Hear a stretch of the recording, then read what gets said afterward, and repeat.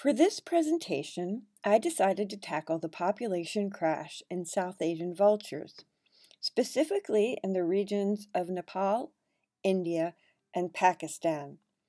This ties into several issues that we have covered this semester in conservation biology here at Ohio University: endangerment of a species, management of an ecosystem, local laws on conservation, and management of an endangered species.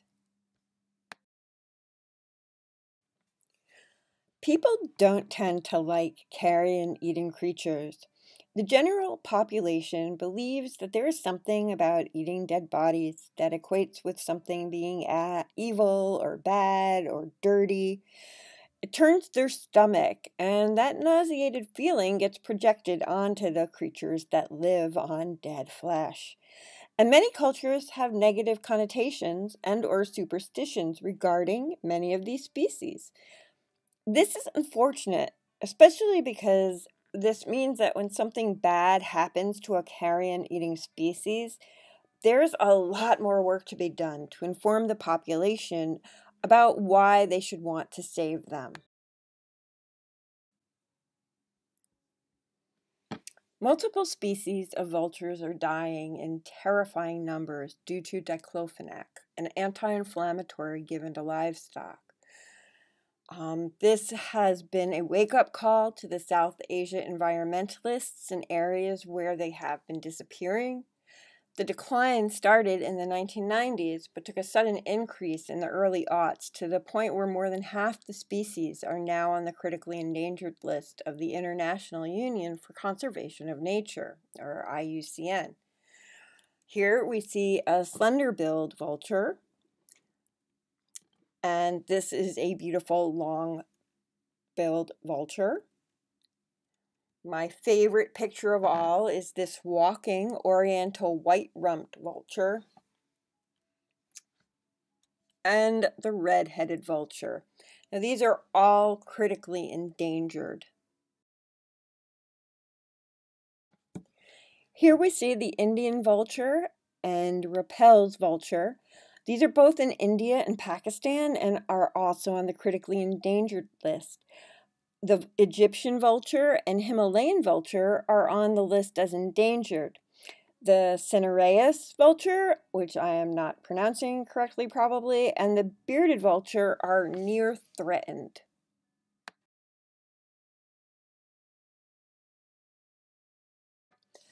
And finally, there is the vulture of least concern, the Griffon vulture. When talking about these vultures dying, we are not talking about small numbers of decrease.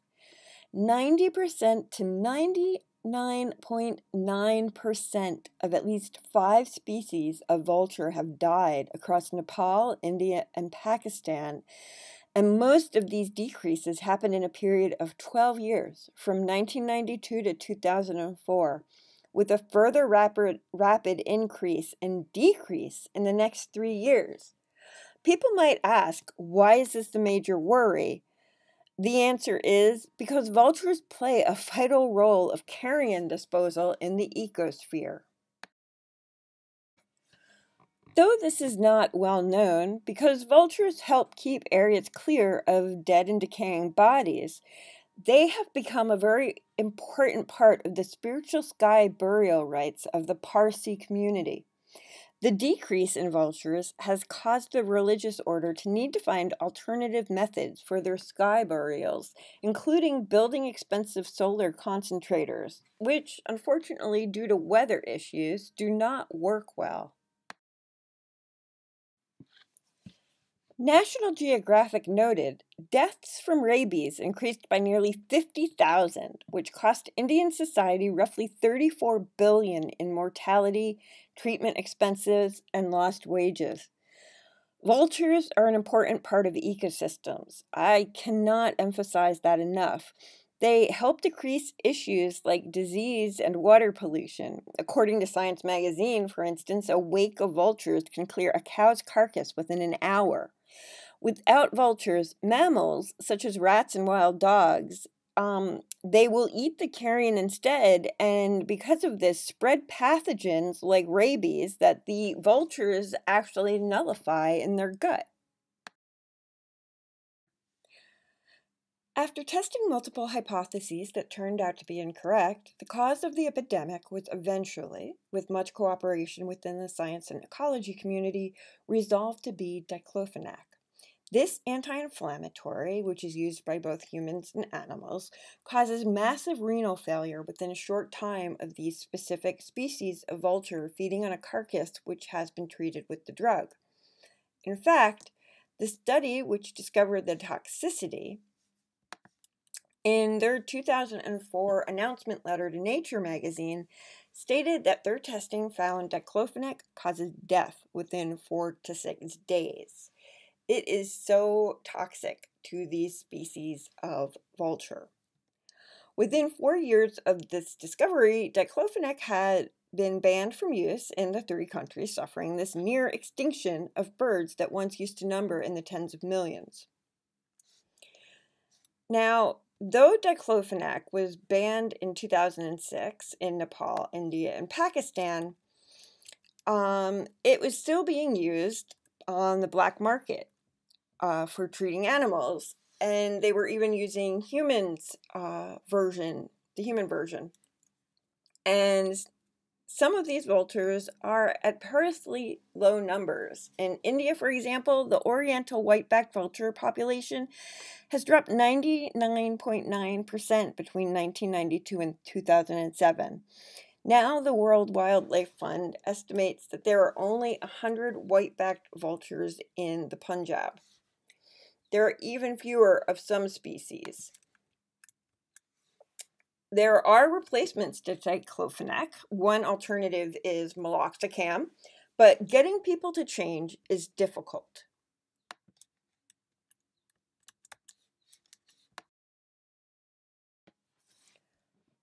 Looking at how to bring vultures back from the edge of extinction is no easy feat. There are several things that are being done, and we can continue the work that is currently being done as well, expand upon it. We can invest in education, invest in breeding centers, create more vulture restaurants and expand the safe zones, pass stricter laws against diclofenac usage, have more studies for alternatives for diclofenac for the veterinarians, and have better incentives to protect vultures in the local communities. The first and most important thing that is needed is education. This is a common refrain in conservation, the need to decrease ignorance and provide knowledge. A search that I did on the internet showed a recent attempt to have the information about this shocking near extinction of multiple species of vulture shared more. There are many web pages set up with excellent information. For instance, I found this image on DeviantArt. An artist submitted this piece to an endangered species art competition. There are now ecological tourism spots called vulture restaurants. I really want to go to one. They provide dead animals that are tested and found to be safe for the vultures, and people can watch from behind blinds. They are inexpensive, a fee of 500 rupees or about $5, and are an excellent way to build goodwill for vultures and provide a reason for the communities to keep them safe.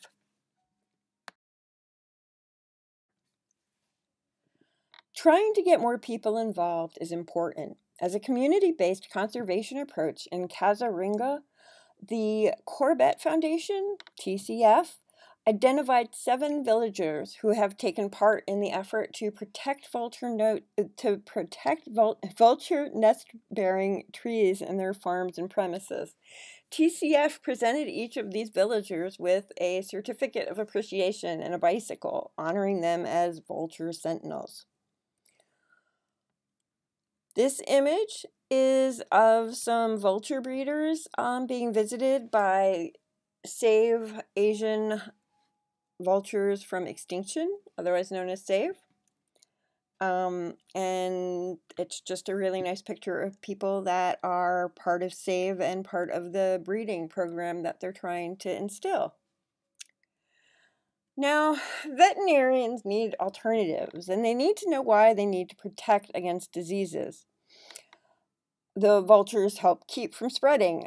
Educating veterinarians to safer alternatives is important. Unfortunately, it appears that there's more of a pushback against pharmaceutical companies who are doing their own pushback against current bans on their products.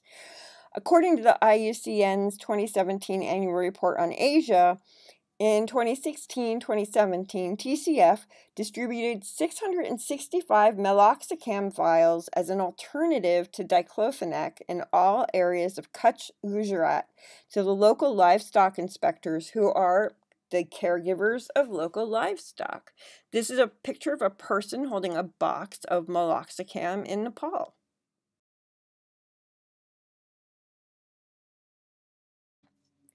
There has been a creation of safe zones in all three countries. These are areas where diclofenac has not only been banned from sale, but also where the people who might use it are monitored to make sure there is no such usage by people such as farmers, veterinarians, and pharmacists, as well as the livestock inspectors. There's also been a concerted effort to provide the vultures with safe diclofenac-free cattle carcasses close to the breeding sites. This is an image of vultures feeding in 2009 in a safe zone in the, I'm going to pronounce this incorrectly, Nawalparasi district of Nepal.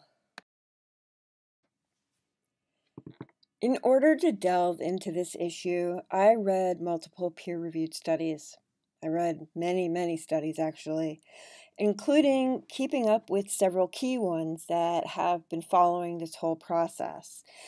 I also looked at a bunch of websites and articles that are devoted to saving the vultures. One side thing that I learned in this education is that ivory poachers in Africa account for 1/3 of the vulture deaths there. They poison the carcasses of the elephants so that the poachers are harder to track because the vultures will circle, and this way they can't because they're dead. It's so horrific to me that two species are being targeted and that the poachers have no consideration for the bad effects of what they're doing. I can relate this to how in South Asia there are veterinarians and farmers who are still surreptitiously using diclofenac to treat livestock with no consideration about how they are destroying their very own ecosystem. I also want to stress that this pronounced head droop of what a vulture looks like when it's poisoned is incredibly depressing and upsetting. This was a very intense research experience for me, and I hope that the information about how important vultures are to the ecosystem that I have shared with you, and that the pictures of how beautiful these birds can be, will provide you with incentive to help, either by educating others or by getting involved by donating to any of the conservation groups doing the heavy lifting. And I want to really thank you for your time.